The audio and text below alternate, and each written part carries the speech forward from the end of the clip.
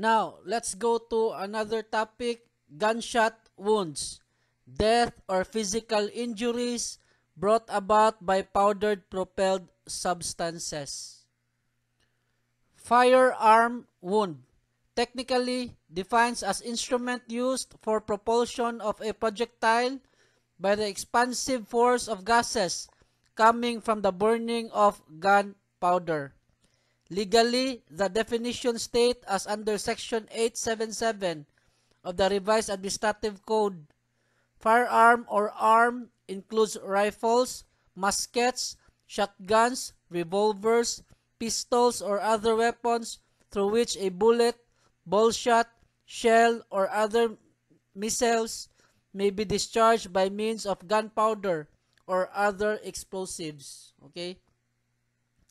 So, in the picture, that is the result of a firearm wound. Penal provision of laws relative to firearm.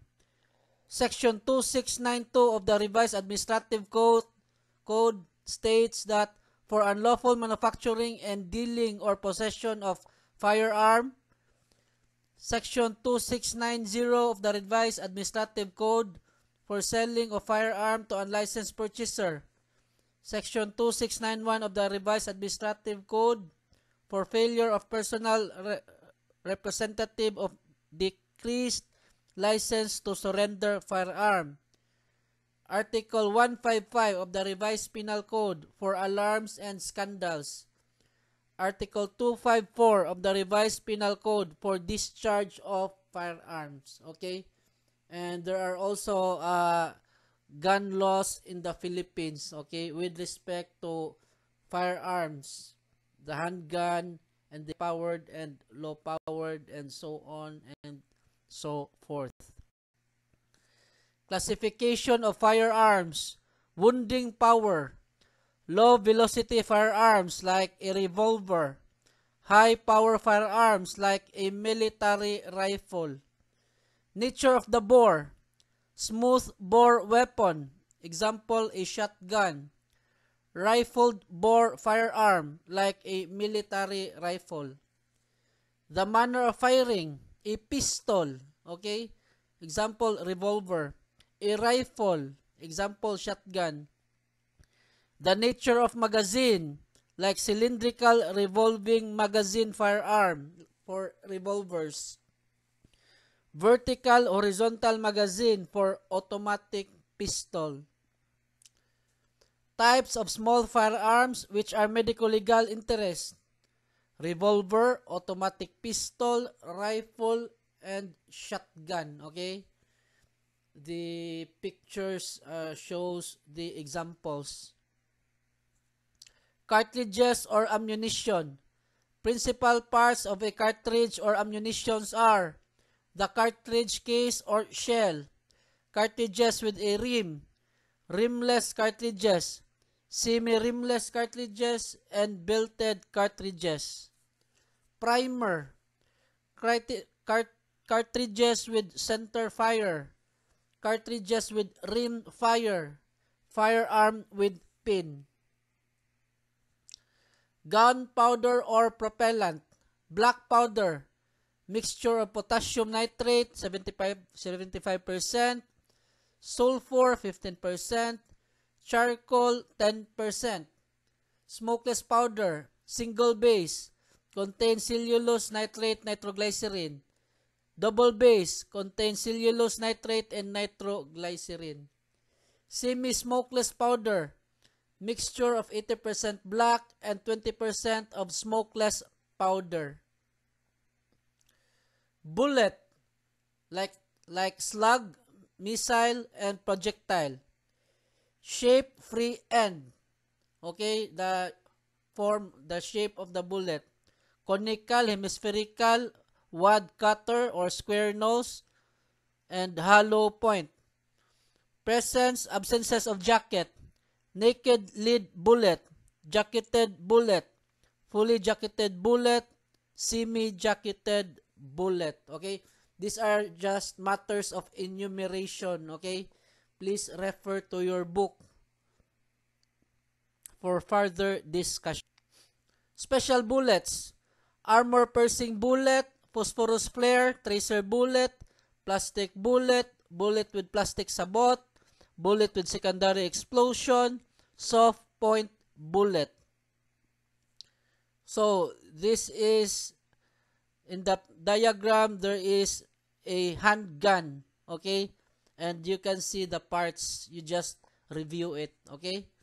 Important parts of firearms: the trigger with firing pin, okay, in the middle, the barrel, the handle butt, firing chamber, breech block, trigger guard, front and rear sight, safety device like safety lock, sling, extractor in self-loading weapons, ejector in self-loading weapons. Okay? Just review the diagram. Trigger, part of firearm which causes firing mechanism. Classification of firearm based on firing mechanism. Relation of cocking and trigger pressure. Single action firearm or homemade like paltik, okay? Here in the Philippines, there are many paltik which were bought here in Cebu because there's a manufacturing company. It's not a company really because it's illegal, but we have a gun manufacturer here in Cebu. Double action firearm. Example is a standard revolver. Number of shots on pressure on the trigger. Single shot firearm like a revolver. Automatic firearm like a machine gun. Okay? As you can see in the diagram. Barrel. Okay? That's the barrel. Riflings. Number. Twist rate. Fast twist or slow twist. Direction. Width of the groove and land. Things comes out of the gun muzzle after a fire. So what will come out if you pull the trigger? A bullet, the flame, heated, compressed, and expanded gas. Okay? Residues. Okay, bullet, fragments, jacket lid, lubricant, in powder particles, power grains, unburned, burning, soot, graphite, in primer, lead, barium, antimony, in barrel, lubricant, rust, dust, scraping from bullet by previous fire, in cartridge case, copper, zinc. Movement of the bullet, okay? Forward movement, spinning movement, tumbling movement, wobbling movement or tail wag, pull of gravity. Okay, as you can see in the illustration. Factors responsible for the injurious effect of missile. Factor inherent on the missile, speed of the bullet, size and shape of the bullet, character of missile movement in flight.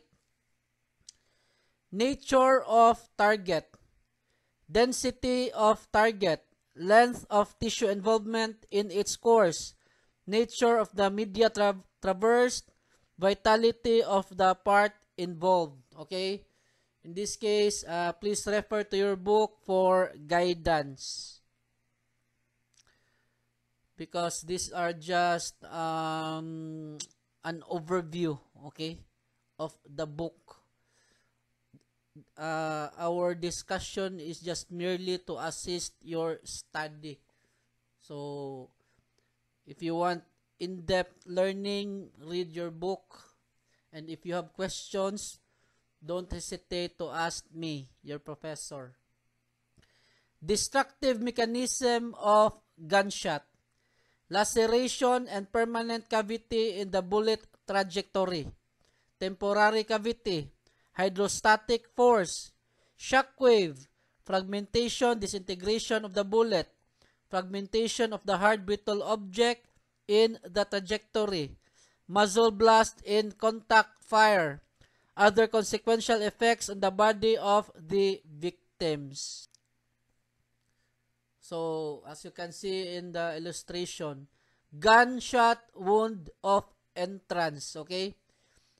It depends upon, okay, the gunshot wound entrance depends upon the following: caliber of the wounding weapon, characteristics inherent to the wound of entrance, direction of fire, shape and composition of the missile, range, kind of weapon. Okay?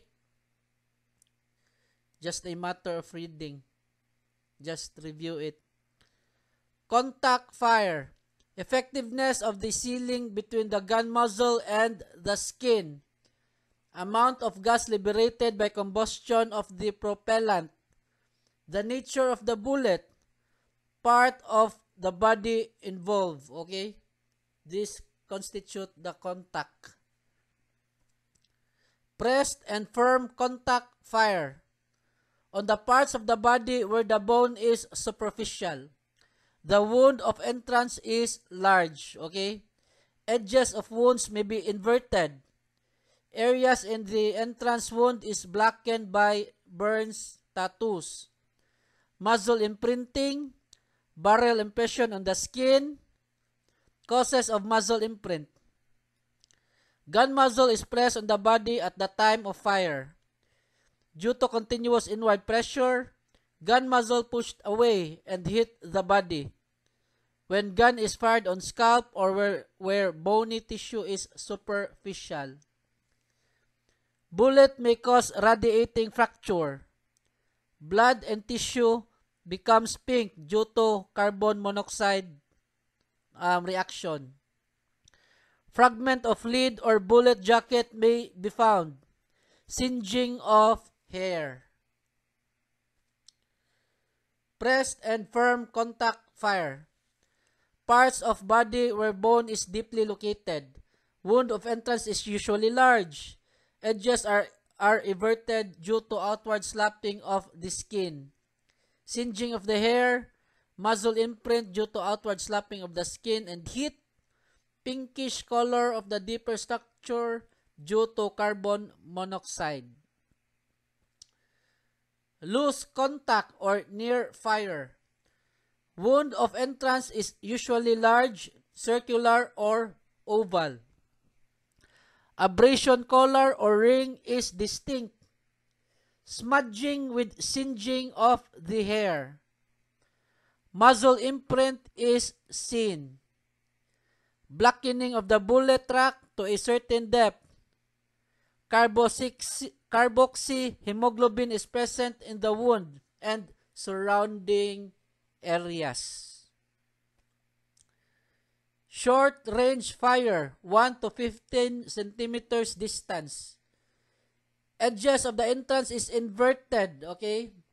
The wound. Within the flame reach, there is area of burning, okay? Upon impact of the bullet to the skin. Smudging is presented due to smoke. Powder tattooing is present. Of course, there is impact. Abrasion ring. Color is present. Okay, there is heat.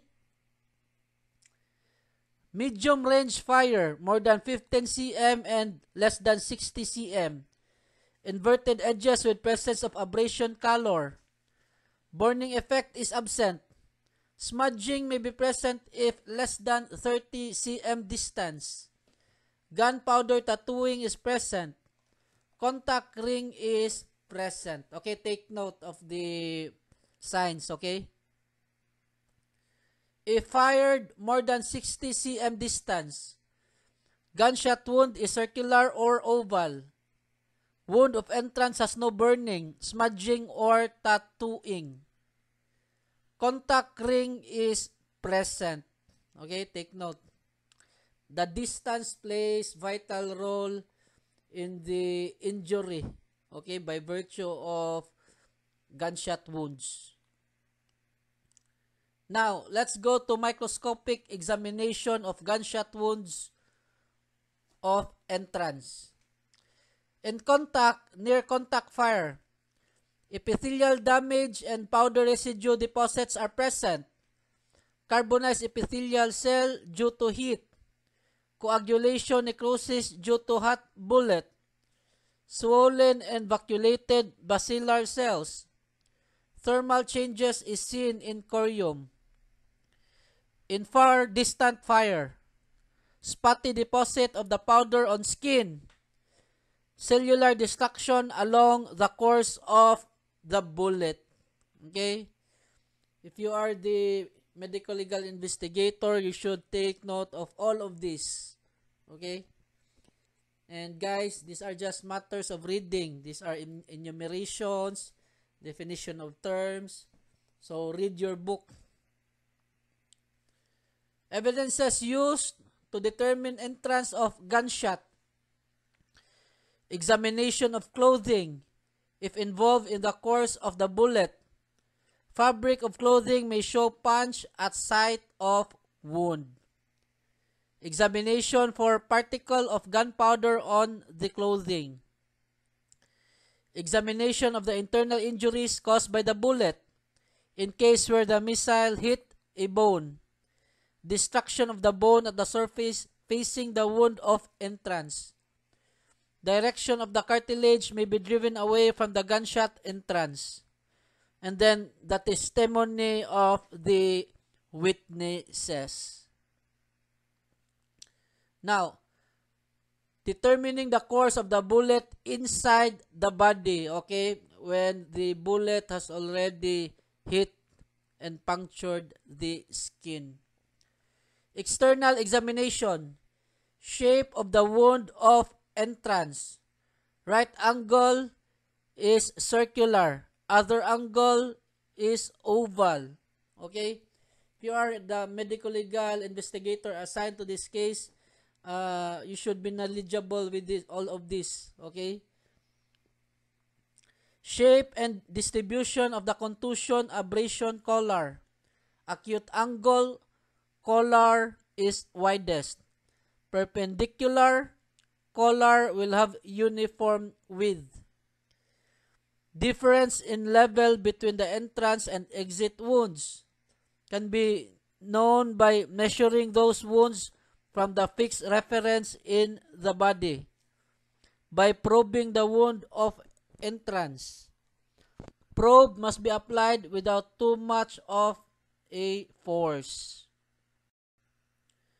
Internal examination, actual dissection and tracing the course of the wound at autopsy, fracture of the bones and course in the visceral organs, location of bone fragment and lead particles. X-ray examination, other evidences to show trajectory, relatives difference in the vertical location of the entrance from the exit in the clothings, relatives position and distance of the assailant from the victim in the reconstruction of the crime, and then testimony of the witnesses. Gunshot wounds, okay, the difference between entrance wounds and exit wounds, okay. So in the entrance wounds, appears to be smaller than the missile owing to the elasticity of the tissue. Edges are inverted, usually oval, round, depending upon the angle of approach of the bullet. Contusion collar is present due to invagination of the skin and spinning of the missile. Tattooing and smudging may be present when firing is near. Underlying tissues are not protruding. Always present after fire. Okay? Now, in contrast with exit wounds, always bigger than the missile. Edges are everted. It does not manifest any definite shape. Contusion collar is absent. Always absent. Underlying tissues may be seen protruding from the wound. May be absent if missile is lodged in the body. Paraffin test, always negative. Next, determination of the number of spent shells. determination of the number of spent shells, determination of entrance wound in the body of the victim, number of shots heard by the witnesses, okay? The number of shots made, okay?